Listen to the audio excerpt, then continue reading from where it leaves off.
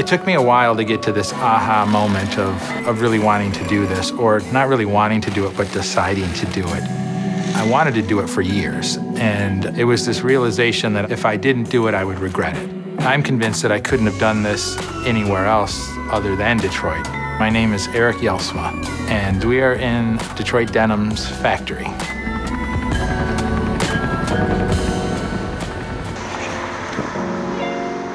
We're a little different in that we're not just a brand, but we actually make our own stuff. And that's really unique in the US and North America. The fact that we did it in Detroit, I think, has a real manufacturing bent toward it. You know, if you look historically, Detroit was just always this sort of Rust Belt, Middle America manufacturing place. And there's still those ideals and belief of making things.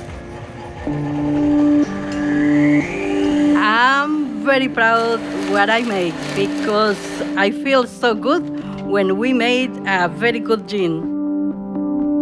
All of our raw materials are domestically sourced, and so there's a premium associated with that in terms of the quality of denim we get and the thread, even the hardware that we use, and the leather that goes onto the patch.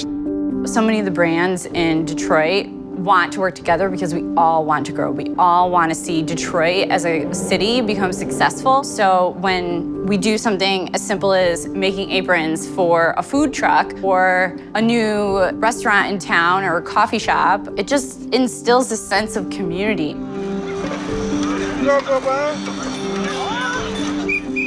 We have the City of Detroit motto, which I'm paraphrasing, but from the ashes we will rise. And that is really symbolic for Detroit because we've had our ups and downs, but we always seem to come back.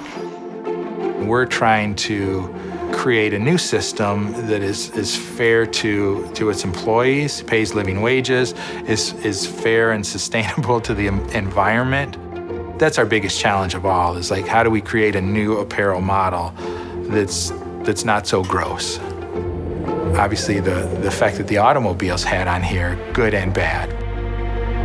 There's remarkable substance to this city that's really inspiring.